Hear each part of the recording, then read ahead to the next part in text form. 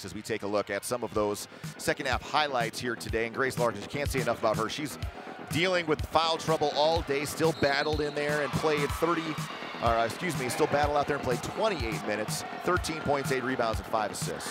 Yeah, she did a little bit of everything today.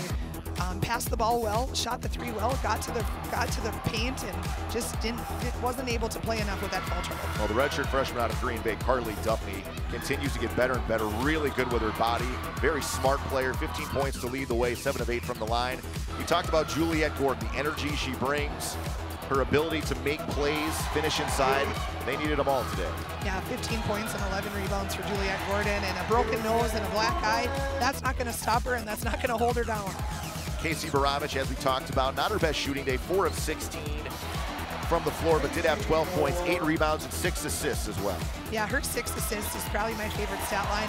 She really had a lot of attention on her, and when she created that two-man game with the Claire Orris and the Juliette Gordon, she played some unselfish basketball, put the ball in their hands in good scoring position.